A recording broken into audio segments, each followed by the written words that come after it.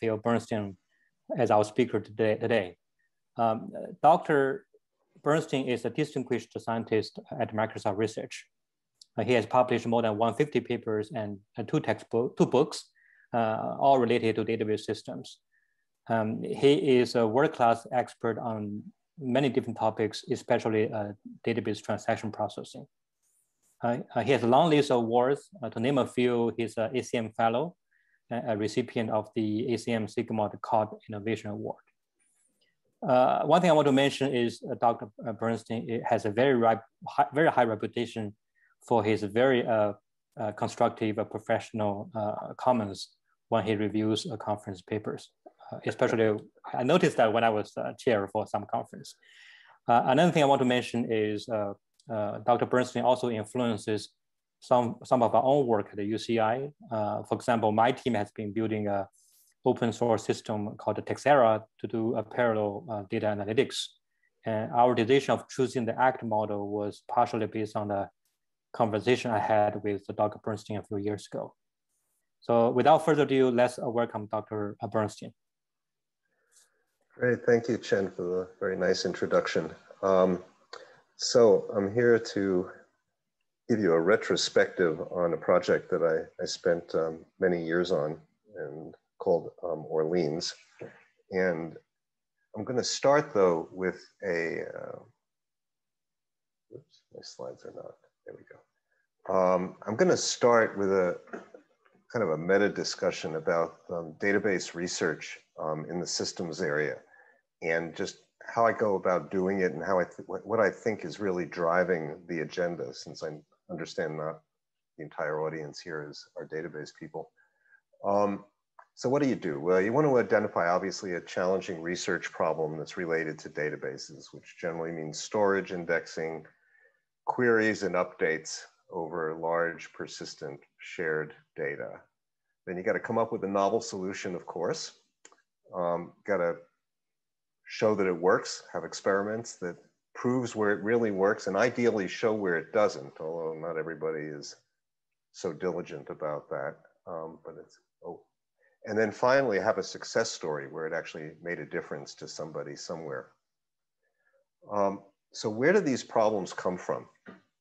And I claim there's actually a short list that covers the gamut. This is for systems problems now. There are many database problems that are not related to systems. They're more user-oriented. But at the systems level, one thing that drives the agenda is hardware mechanisms. Every time a new hardware mechanism comes along, often not targeted for databases in particular, you know, we all look at it and say, gee, that looks like something that we could make use of somehow. We should figure out how best to use it. Multi-core vector processing, et cetera, et cetera. Second is that a new software mechanism has shown up. Again, not necessarily targeting databases, but you know, we start looking and seeing how we might leverage that mechanism to solve some well-known problems in databases. So distributed hash table, machine learning, blockchain, log structured storage, and so on.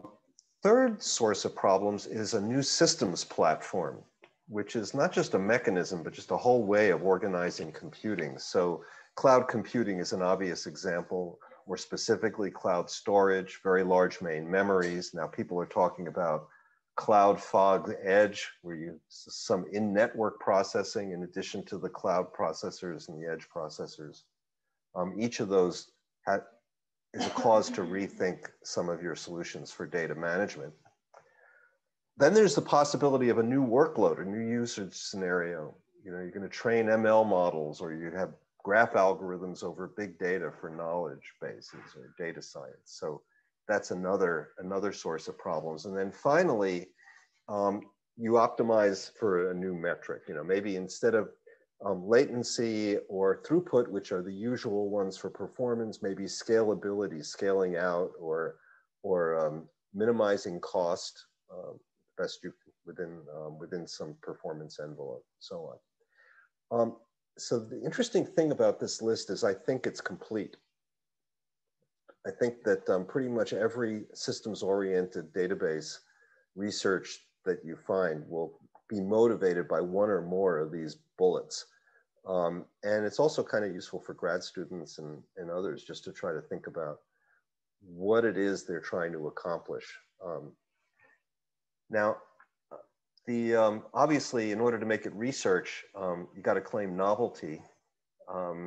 And unfortunately, there's not much new in the world. Back when I started doing research in the 70s, there was a lot of low-hanging fruit. You know, so many problems that nobody had ever even thought of before.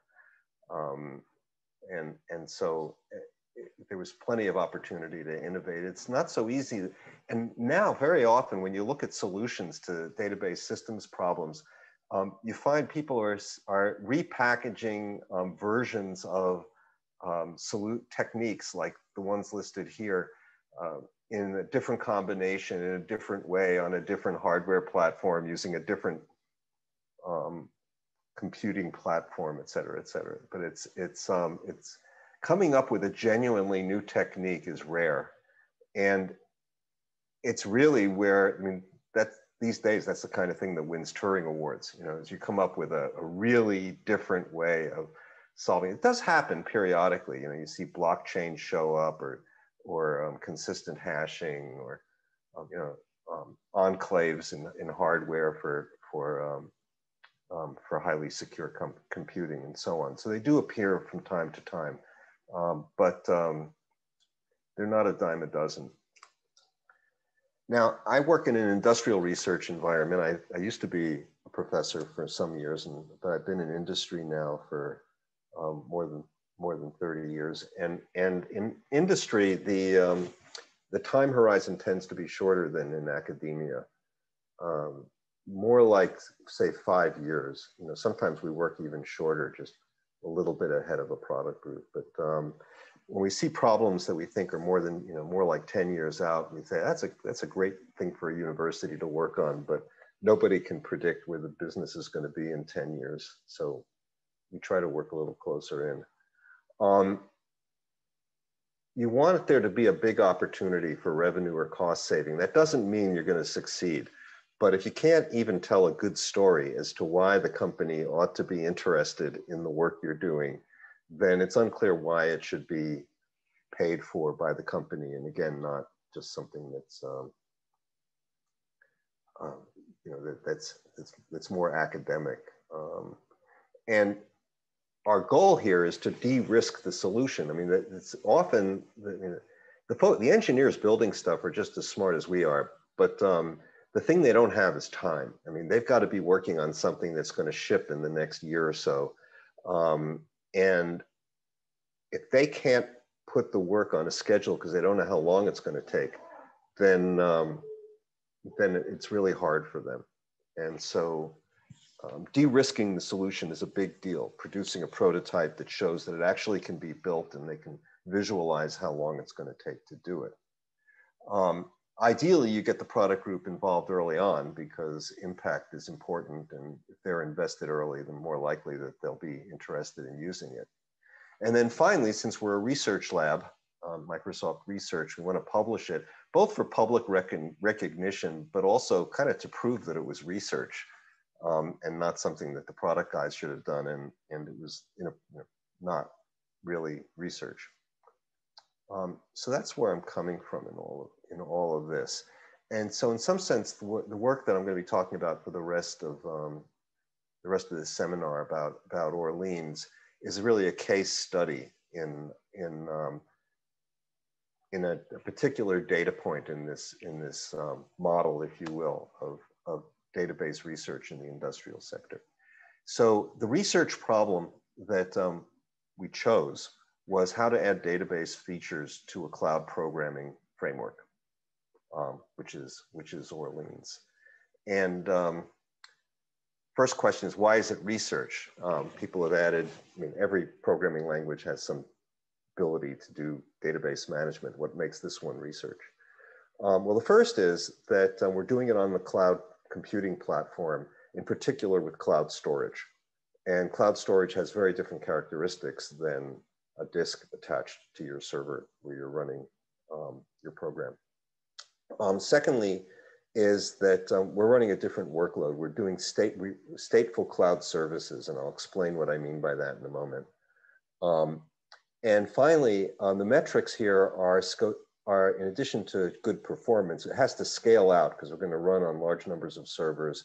It's got to be robust. It's got to be something that if the workload changes a little bit or the platform changes a little bit, failures, it still works fine.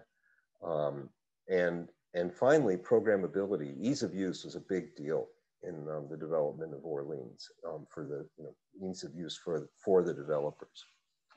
So let's move forward and see what the problem is in a little more detail and how we went about solving it. So I said that we're interested in stateful application services. So the service has to be maintaining some kind of state information,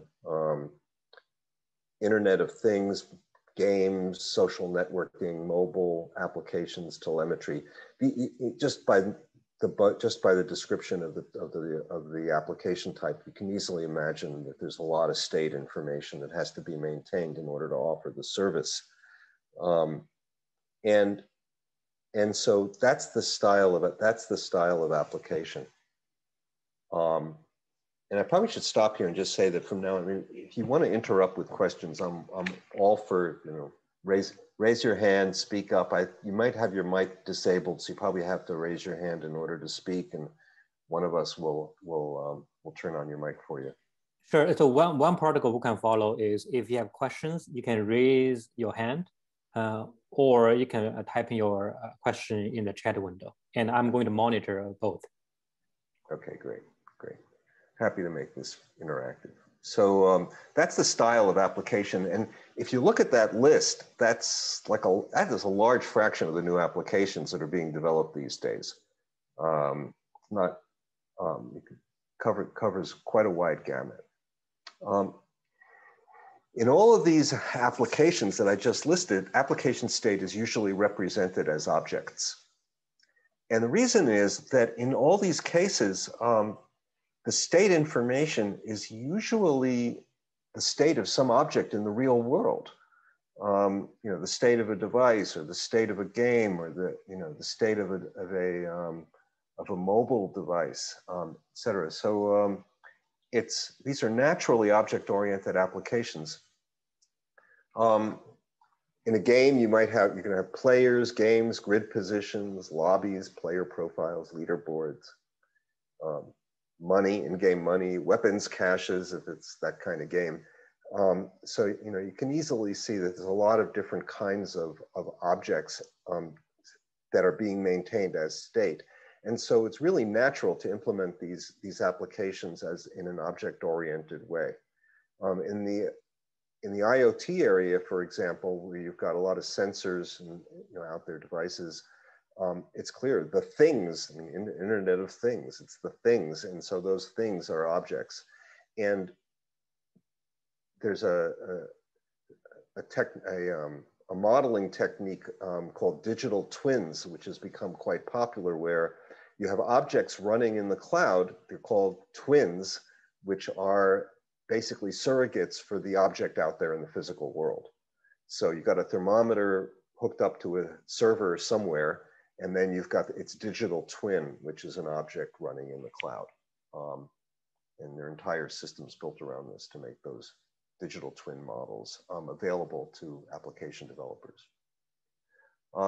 The applications themselves have a number of interesting properties. First of all, they manage millions of objects. Streams, images, videos, knowledge graphs. There's lots and lots of them. Secondly, is the objects are active for quite a while. This is not where you just spin up an object and then have it disappear quickly. Usually they're active at least for minutes. You log in to play a game, and maybe they're playing the game for 20 minutes, and all those objects are around for that period. And sometimes they're basically, as long as the application is up and running, you expect the objects to be active. For example, digital twins in an IoT application. The application does heavy computation. Some of it's lightweight interactive stuff, but some of it is really quite heavy. You do complex actions. Maybe you're rendering images, you're running heavyweight queries over high-speed streams of data flowing in from from the outside world. Maybe you're running computations over graphs or searching knowledge graph in response to an interaction with a communication endpoint, a user or some other device. And finally, there's heavy communication. There's messages between objects at a pretty high rate. There's also high bandwidth message streams. So this need for lots of objects, lots of computation, and lots of communication leads to a implementation structure where the system is split up into tiers, where you have storage, you've got a middle tier of compute, and you've got a front end communications. And this enables you to scale out each of these functions independently. So, whereas people build database systems often with server attached storage and stored procedures, and it's all wrapped up in one box.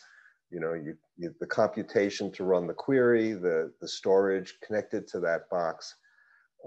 But in this environment, you really want to be able to scale this stuff out independently. And so generally the storage is not co-located on the machines where the computation is done. And then similarly, all the front end chattiness with the outside world is generally done on front end servers like web servers and the like. These sorts of applications are often implemented these days with what's called an actor system. And the reason why people like actors is that the programming model of actors simplifies distributed programming in this multi-tier architecture. So what's an actor? Well, it's simply an object. So why even give it another name? Well, it's an object, but it has a couple of extra properties. First of all, the actors communicate only using message passing. There's no shared memory between them. And and this is, again, it's natural. If you think about the objects and the applications that I'm describing, they can't share memory. They're running on different machines. They're accessing remote storage. You can't count on them being co-located so that they could share memory. So it's best to just assume they can't share memory. And the actors, each actor is also single-threaded. It processes one message at a time, does the work, and then returns to its caller. So there's no multi-threaded execution inside of an actor. Now, on today's multiprocessors, this sounds like a terrible idea because you've got all this parallelism in the compute framework. You expect multi-threading in order to benefit from it, but for an application developer, it's very hard. First of all, you've got multi-threads. They're running inside the same process. They're sharing the state of the process. They trip over each other. One updates, the other one reads. This stuff is hard. And for those of you who've done multi-threaded programming, it's difficult. And this is really supposed to be an easy to use programming environment for applications. Plus, the actors are these fine-grained objects out there in the world. So it's not clear you even need multiple threads running inside the actor. The rate at which they're processing messages is not so high that it can't be handled by a single thread. So the assumption is that the actors are pretty fine-grained, and therefore it's fine to just have them execute. Each actor executes on a single thread. There are many programming environments for actors. They were listed actually on the last page. I should probably have said something about that on the right. There's Erlang, which is probably the most well-known of these. It's the oldest. There's a system called ACO, which is basically the Erlang programming model implemented in Java, and Orleans, which is the system that I work on. Orleans is an open source cross-platform framework for actors building robust distributed applications on the Microsoft platform on .NET. It's been open source since 2014, I think. It's pretty widely used outside Microsoft. It's very widely used inside Microsoft. So many of the Microsoft services that you know about, a lot of the games on Xbox, Teams, Skype, fraud detection service for our application suite, Office, and our IoT framework. They all have major subsystems that are built on top of Orleans. And for anybody who's been involved in the Orleans, those of you at UCI have been doing it, you know from just watching the chat rooms, there are people all over the world that are active at any given time working on this. The big thing about Orleans is that it invented the virtual actor model. This was a new thing. That the idea is that each object has a primary key. Objects are loaded on demand. So what that means is you don't use the new operator to create a new instance of an object. All you do is you just reference the object based on its key. And if the object is running, then it's invoked. If the object is not running, it's loaded and activated on demand. Basically, the system will pick a server that's lightly loaded. It will load the object, load its state. It'll run its constructor and thereby make it available, and it'll remember where it put the object. And the object will stay there for a while. As long as it's being used, it will stay there. It'll only be deactivated after an idle period. So generally, the application developer does not preload the object or doesn't try to deactivate it manually. You just let the underlying runtime do this for you. And for scalability, Orleans will load balance the objects across servers. Usually what it does is it's just round robin. Each object that's created goes to a different server, but there are other load balancing techniques that are built into the system and can be used instead.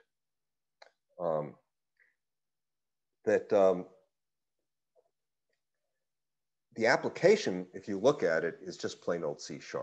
It supports F#, which is the functional language for .NET, and people have used JavaScript. I mean, there are other language integrations, but most people write their Orleans applications in C#. It runs on Windows. It runs on Linux. It's portable. So how did I get involved? So this is maybe this is sort of another little industrial research story, and this is a retrospective, so we're kind of explaining how this all came about. So the project was created around 2008 to address the issue of cloud programming, make cloud application development easier. And 3 years later, I moved into a group, into a lab in which the Orleans project was active. It had been running for a few years. And the managers were not really too sure what this Orleans thing was. And asked, they wanted somebody who'd been around for a while to go take a look at it and see what they thought of the whole project and whether it was an important one or something that maybe should be ramped down. I looked at it and I said, "Oh, I get it. This is transactional middleware. I've seen programming frameworks like this before, and yeah, it looks really useful. It's pretty interesting, though, that it doesn't have transactions. It's this interactive environment, like you see for what used to be enterprise Java Beans or J2EE, or before that, transaction processing monitors like CICS, or yeah, I mean, it's another way of writing distributed applications, make it easy to do.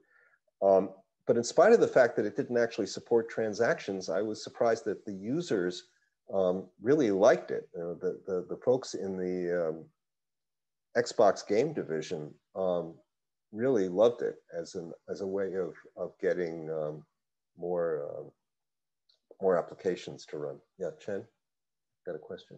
Yeah, I mean, before you were asked to evaluate the Orleans, how did Orleans get started inside Microsoft? So Jim Larris, who many of you know is a pretty well-known computer scientist, researcher. He's currently Dean of Computer Science at EPFL. At the time, he was in Microsoft Research, and he had this idea that it would be a good idea to come up with a programming system that would make it easy to develop applications for the cloud. And he hired a senior engineer, Sergei Bykov, and the two of them went off and started conceptualizing what this was. And I guess it took them about a year or more, and they settled in on the actor model as being a good way of simplifying the programming model to do this. And you know, and then slowly ramped up the project from there. The project was nearly 3 years old when the first, maybe 2.5 years old when the first internal users appeared on the scene from Xbox. I mean, they had been advertising it. You know, we had these internal trade shows essentially at Microsoft once a year, and the product people all come and see all the cool stuff coming out of MSR, and some people from the game division looked at it and said, "Gee, I think we could use this," and so that led to conversations, which led to their first internal users. There's one question from Sherrod. Sherrod, if you're there, can you ask the question? So, hi, Phil. So my question was that in the context of, let's say, you're motivating actors from the context of IoT applications, but in IoT, we normally also model environment, and the entities are sort of integrated inside a common shared sort of environment where they interact. So I'm just wondering if the actors only have message passing and there is no shared memory and there's no such stuff. How do you model then the environment? They have to be turned into actors. And if you're going to use it in this way, or it's got to be a shared database. You know, I'm going to show you how to access shared databases. So there is a concept of context sharing that can actually then happen in the context of actors. Well, yeah, but it has to be done through it has to be done through an external database. It's not going to be through shared memory. Got it. You know, that's fine. That means it'll be cached, and you're going to have to worry about cache consistency and all that. Okay. So I looked at this, didn't have transactions, and I said, "Gee, I think I can help." I know something about how to integrate transactions into a framework like this, and I hired an intern to help me get started on it. And while I was doing this, Orleans got more traction. This big success story with Halo, which is the biggest game on Xbox at the time, attracted lots of other users. You know, they had a high-profile customer, so that made other people interested. And by 2014, I was hooked, and this was the main thing I was doing, and remained the main thing I was doing for almost 5 years. The last major sub-project that I did on Orleans was in 2019, and I did it in parallel with ramping up on some other work. I may get back to it at some point. It's not that I lost interest or ran out of things to do, but I've been doing it for a long time. I thought it was time to maybe do something different.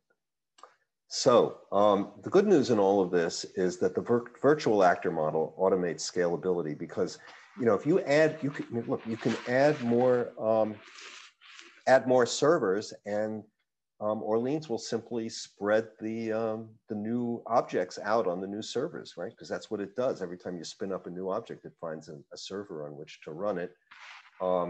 And if the load lightens up, eventually it can just start killing servers, and you can even kill actors, and they'll just resurrect the next time they're invoked, because that's all automated as part of the platform.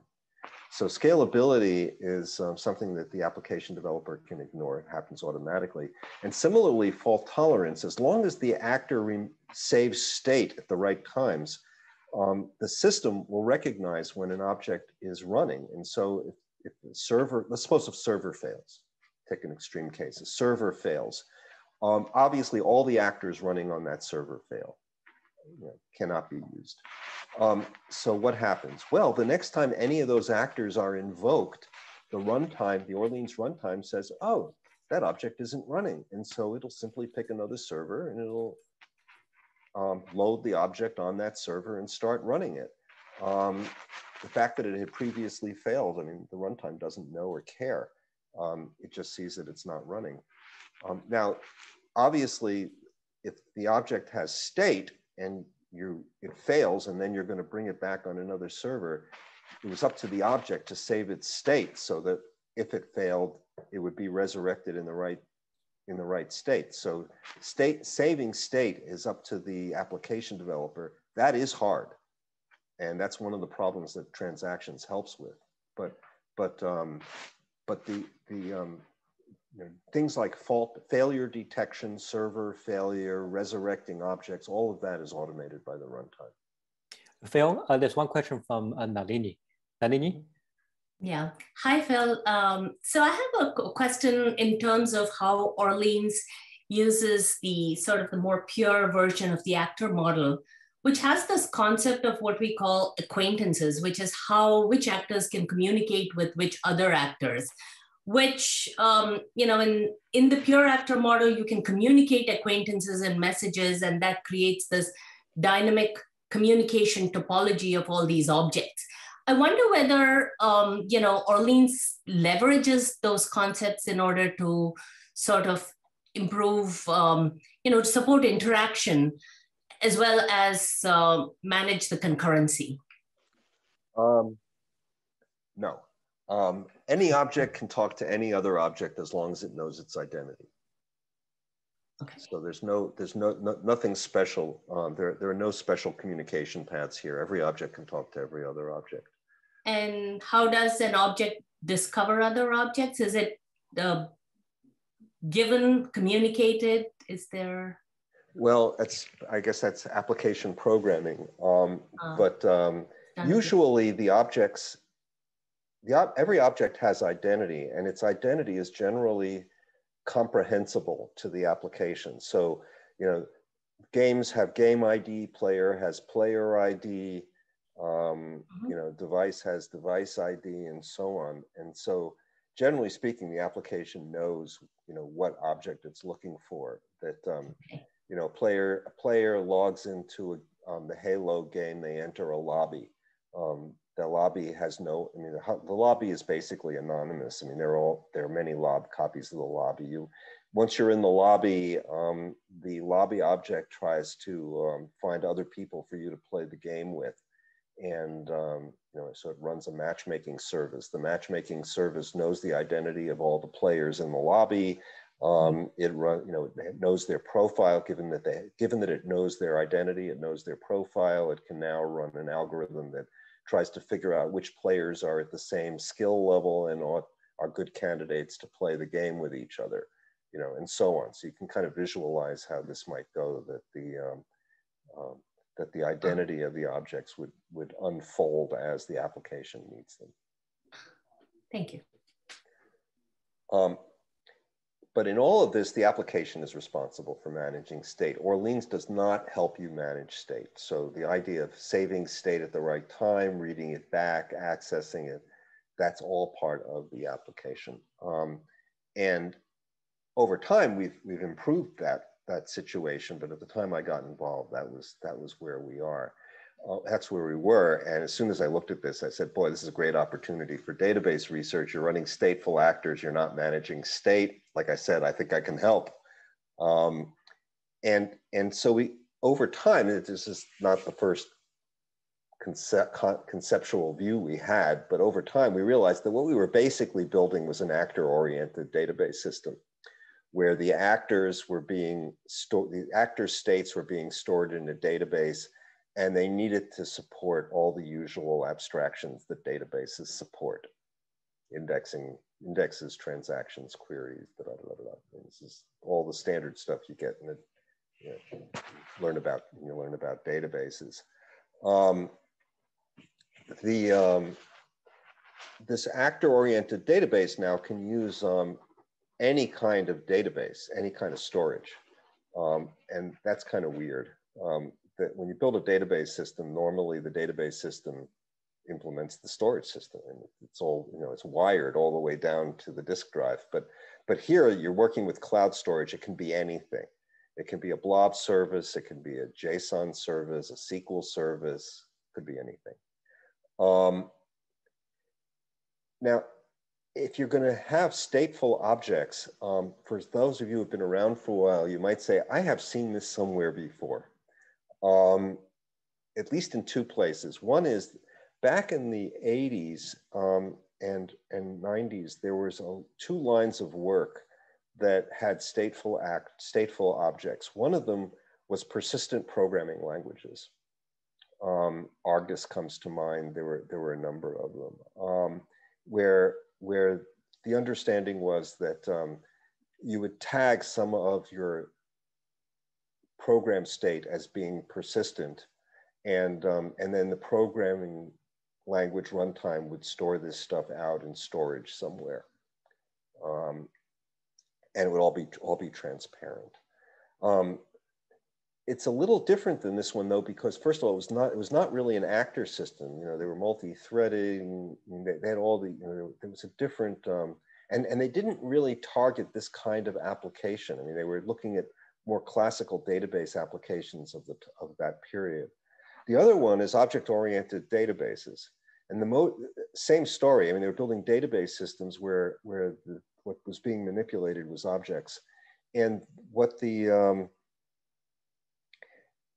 motivation there was computer-aided design, that you know, literally, you know, electronic CAD, where that was the target, and there were a whole bunch of different startup companies that were off building these object-oriented databases, and they've almost all faded away by now. But that was just because the market never really developed to be as big as they had hoped. So in some sense, here we go again, that, you know, it's an object-oriented database, calling it an actor-oriented database, but with a different motivation. You know, we're going after a different category of application, different kind of programming model. And it's hard because when you integrate with a programming system, you got to be compatible with the program's abstractions, you know, this model for actor invocation and life cycle of an actor and threading and you know, the communication between the actors, exception handling, load balancing, caching. I mean, these are all part of the programming environment. And so when you integrate data management into it, you've got to do it in a way that there's not much of an impedance mismatch between what the database is offering and what the programming framework is offering. You got a question? Right. I mean, in this architecture, are those actors implemented inside database system as different modules, or is really a middleware layer sitting on top of database? Layer. It's a middleware layer. It's a middleware layer, although it does lead to the question is, if the abstraction, if you're using a storage service that implements that abstraction, then how do you expose it without repeating it, you know, without duplicating it in the programming framework?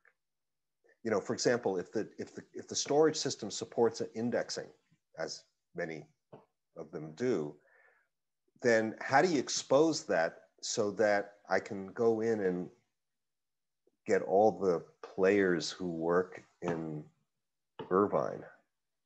You know, I mean, you know, you've got, you know, where player location is one of the attributes of player.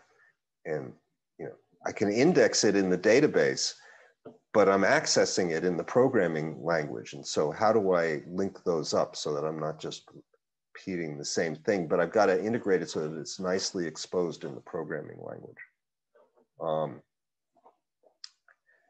Okay, so just examples of all these, you know, you have a transaction like player X buys a kryptonite shield and pays with a gold coin. I mean, we actually do things like this in the games. Replication, maybe if you're playing a board game, which is, you know, slow moving game, you might want to have the state replicated in different regions of the world so that I can play chess with somebody in China, let's say. Getting all the players in a particular city, if city is one of the attributes of player. Maybe more elaborate queries SQL-like queries over these actors. There's a lot of streams. Wherever you have these interactive applications, there's always a lot of events flowing around, and so you want to monitor them. So stream processing, like one that we do, is we monitor player behavior to look for cheaters by analyzing streams of behavior. Maybe having a database view over these actor types is another possibility. There are several technical challenges that make this really different than other kinds of databases. The first is there's no server attached storage, which is really wild for a database person, to be making, supporting database abstractions, but you've got to go over the data center network to get to the data, which presumably is much slower than you're used to. It's not directly connected to the server.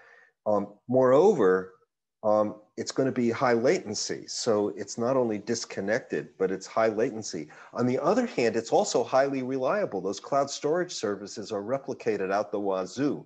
And so you can really count on them to be there, which is also different. Normally, we worry very much about whether we have to mirror disks or replicate across servers. Unnecessary. This cloud storage service is, for all practical purposes, failure proof. Third, it's got to work with any cloud storage system, because everybody who builds an application using Orleans is going to have their own preference as to which, somebody wants to use SQL Server, somebody else wants to use Cassandra, the next one wants to use MongoDB or some other key value store. And if we wire this tightly into one database system, we're really narrowing the market for this system a lot, because when people come to build an application, they may already have, we're a Cassandra shop. Our data is all in Cassandra. If you can't run on Cassandra, we can't use you. We're not going to, start out with another database system in order to be able to use your programming environment.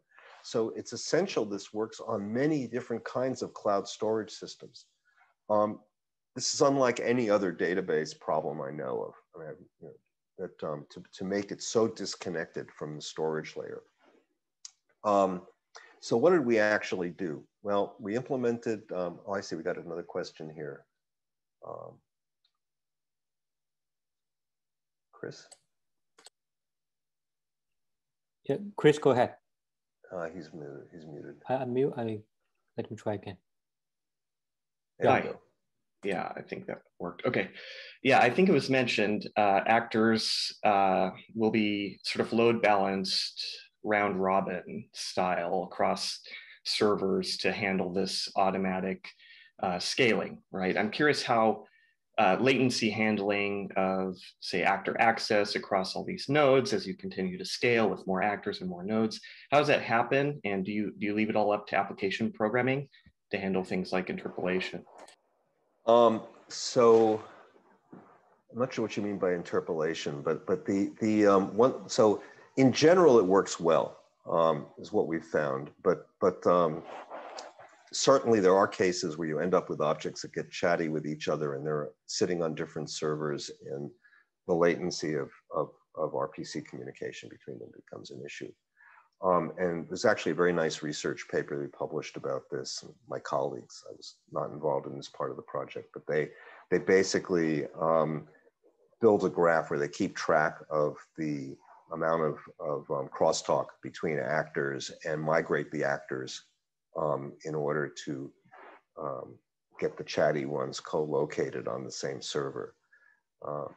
That appeared in Eurosys a few years ago. It's not widely used. It comes up, but it's not. It doesn't seem to be a real pain. It's interesting. I'm very sympathetic with the question. I think it's when you see a system like this, you just expect that reducing the amount of crosstalk between actors would be an important optimization, but it seems not. I mean, it seems like most of the systems work fine. I guess communication is fast enough, but we do have technology to make it much better in the way that I just described. So what features do we want to add? Well, we added transactions, which I'm going to tell you a little bit about. Geo-distribution, so that you can have actors talking to each other in different data centers. Added secondary indexing, so you can do things like getting all players in Irvine. But what I'm only have a limited time left. I'm going to focus just on transactions, just as an example to take it down a level of detail. So the interface for writing transactions in Orleans is the same as in .NET or Java Enterprise Edition. And the way it works is that if you, when you define an actor, you tag methods if you want them to run as a transaction. So if you want the withdraw function on an account to run as a transaction, you set the transaction option attribute to be required. Transaction is required. All right, and this goes back to the late 1990s, and it's become pretty much the universal way of doing this. It actually came originally from a Microsoft project called Microsoft Transaction Server, introduced it in the late 90s, and everybody's adopted it since then. But there are big performance challenges in doing this in Orleans. The first is, when you build transactions, the first thing you need is a log to keep track of all the updates and all the changes of transaction state from active to committed or aborted. But in the cloud, there is no log. I mean, I don't know, as far as I know, none of the cloud vendors offer log as a service to application developers. So you got to do this yourself. The second is the latency in accessing storage is going to be a problem, because normally the way you implement these things is you set locks. And if you're going to run the transaction for too long, you're going to be holding the lock for a while. It's going to create contention. The third is that objects migrate between servers. You know, if an object is deactivated, when it's activated the next time, it might not be in the same server. So you can't cache state on that server. You've always got to go to the storage service to load it. And unlike, you know, most distributed transaction systems rely on the fact that most transactions are not distributed. You know, they can run distributed transactions, but you go to great pains to make sure that most of your transactions run locally on one machine, because the distribution is so expensive. Here, all the transactions are going to be distributed because the actors are spread out. You know, you can't cluster them very easily. So the solution that we came up with is to use a speculative commit operation to hide the storage latency. I'm going to show you how that works. So you execute a transaction, I think what you would regard as the obvious way. You've got a root object here on the right, and it starts calling the other objects, you know, remote procedure call to the other objects. It eventually, when it hits these objects, it sets locks on the objects that it accesses, standard two-phase locking, like any standard transaction system. And then at the end, when everything returns to the root object tries to commit. And that runs this two-phase commit protocol.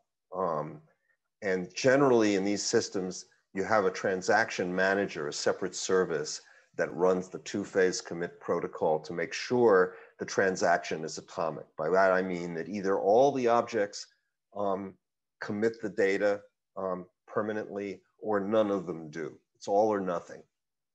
And in order to do this, the transaction manager has to have a log. It's got to keep track of its state somewhere. And since there is no server private storage, it has to do this in the cloud. So that log has got to be in some storage system somewhere in the data center. So let's see how this works. So this is, you know, the standard way of running two-phase commits. So you got this transaction manager, and you got these three objects that are part of the transaction.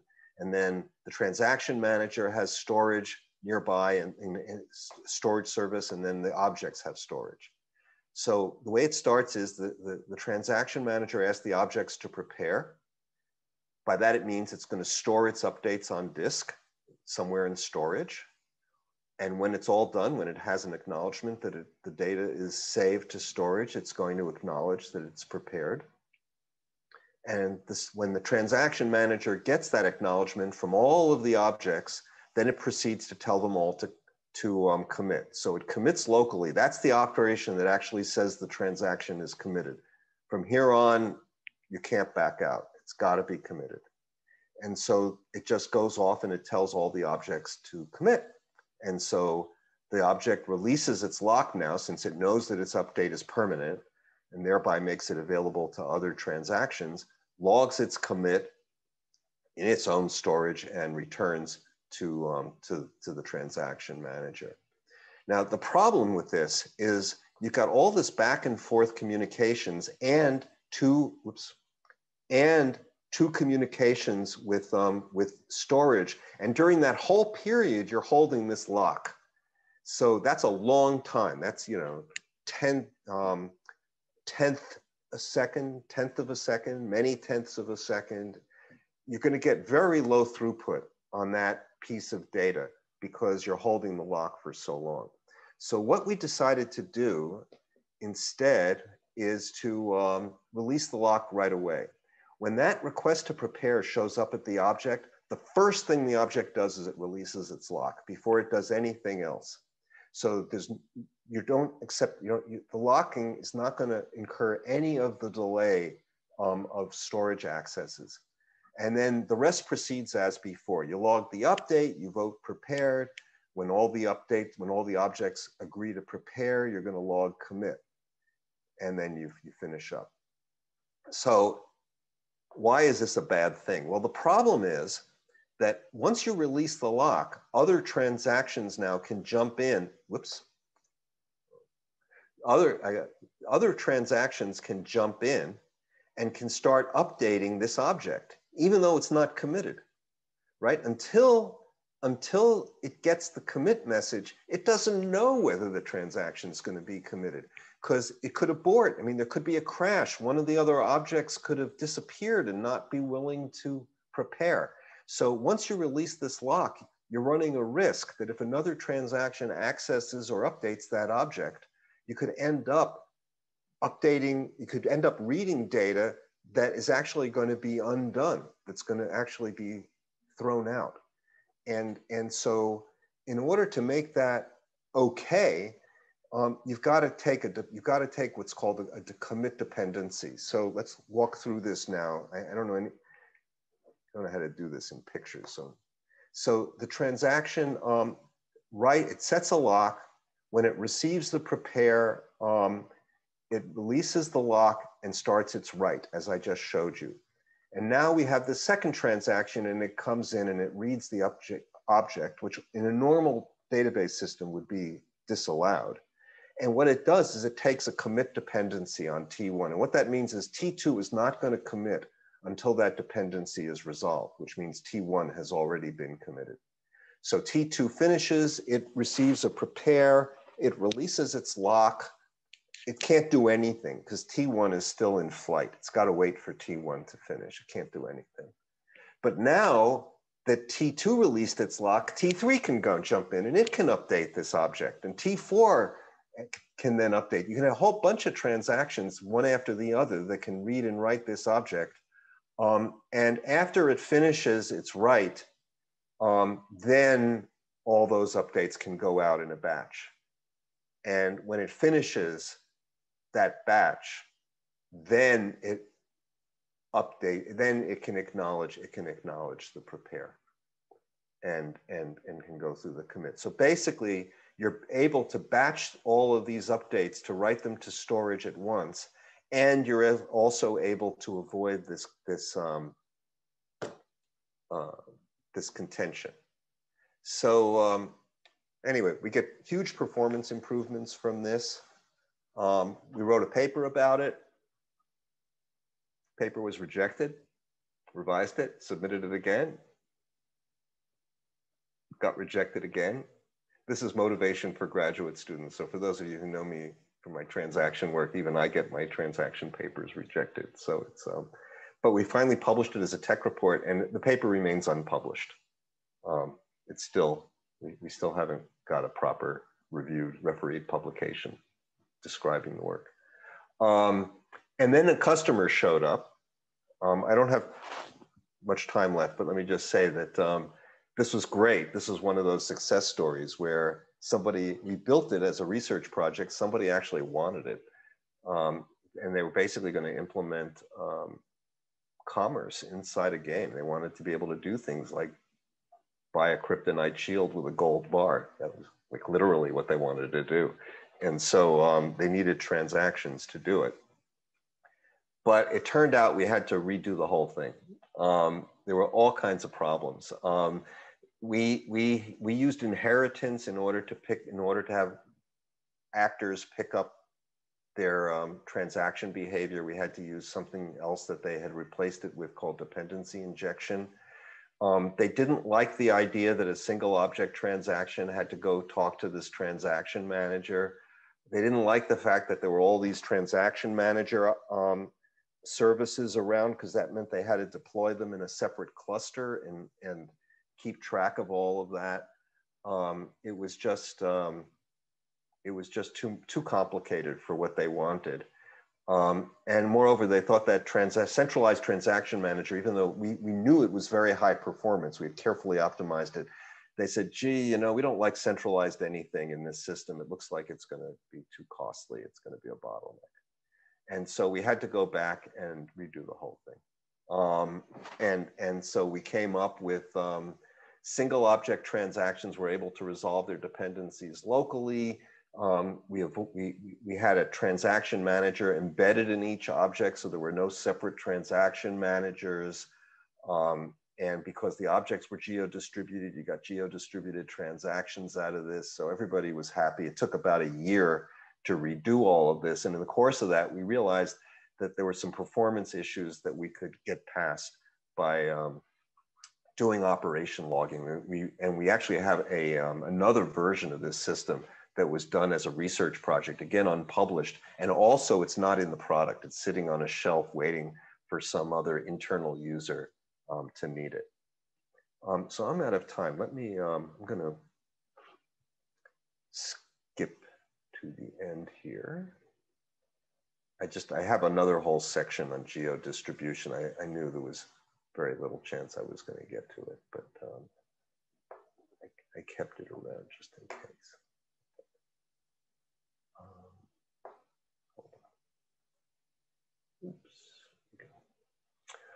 So we have a bunch of other projects that we did hash indexes, stream processing, primary copy replication, and plenty more that we could do. That these are, if I get back to Orleans again, these are things I might do in the future. But it's been a lot of fun. The hash indexes were published in CIDR.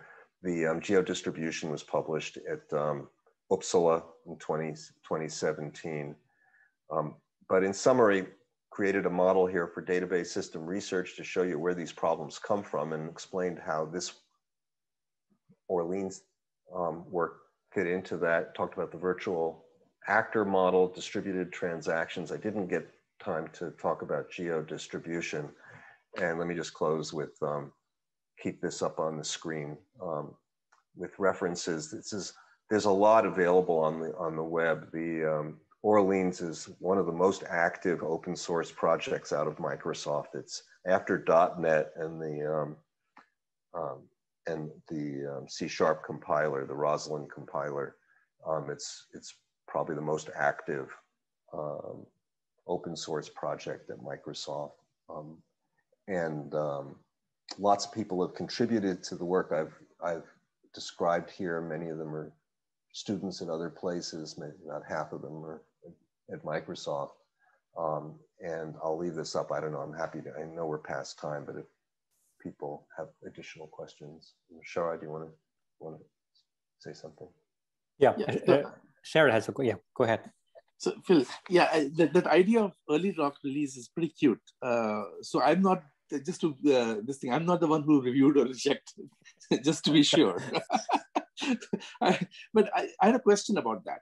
So a while ago, we had tried something similar. We called it O2PC protocol, but only in the context of primary backup systems. And the complexity we ran into is that when you had multiple logs, this gets a lot harder.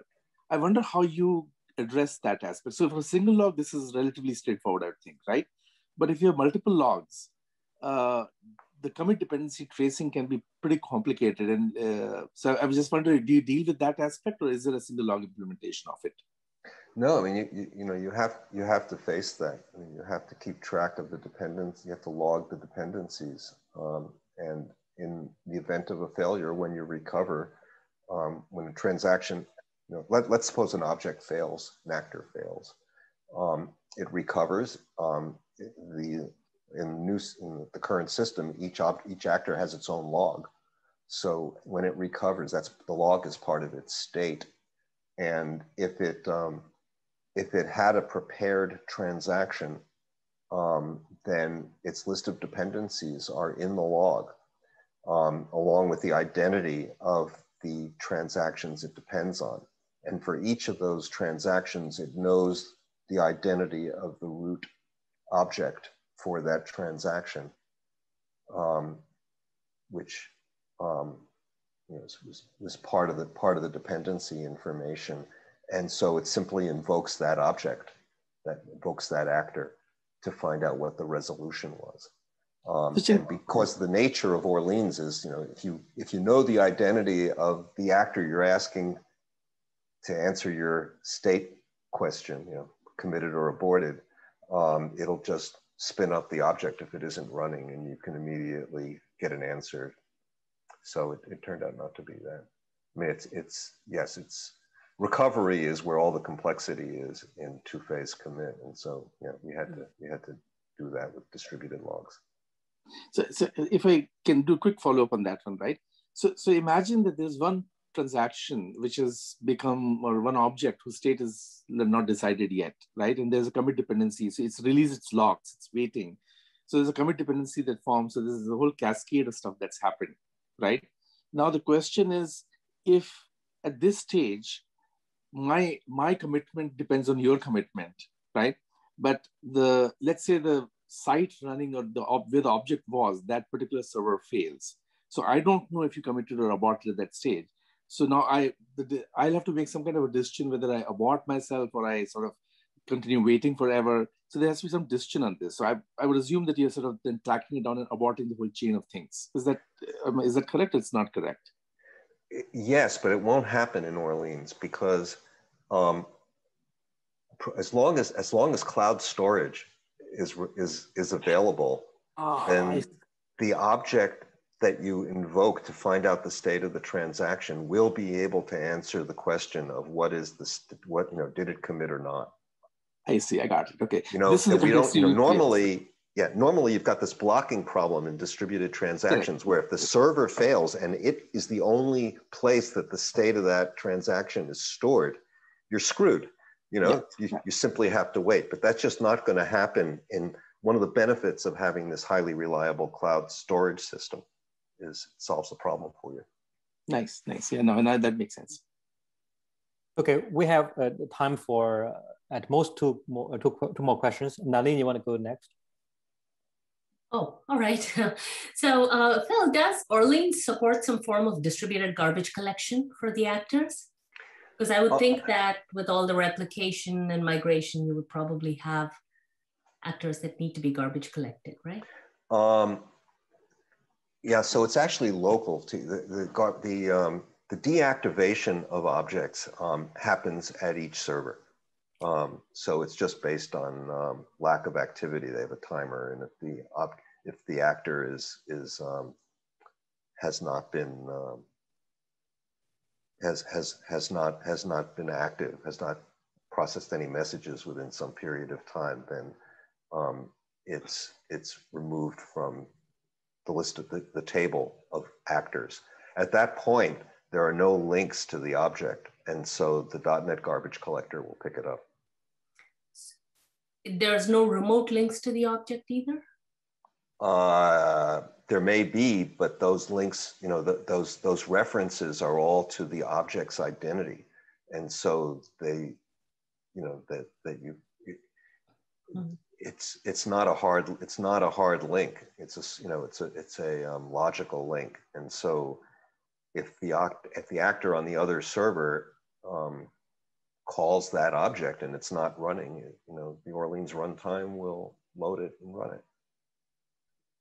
I see. So it's, in some sense, garbage collection means that it's persisted and can be reactivated if needed. Yeah, basically, way to think about it is that all the objects of a given class always exist. Right. You know, advantage of having cloud storage, I guess. Yeah, they're not created or destroyed. They always exist. They can always be invoked. It's just they might not be active. I see. Okay. Okay. Well, in the interest of time, we can stop this webinar here. Thank you very much, Phil, for the wonderful talk. Yeah, we'll resume our meetings in the afternoon. Yep. I'll see many of you we later can do today. this virtual class.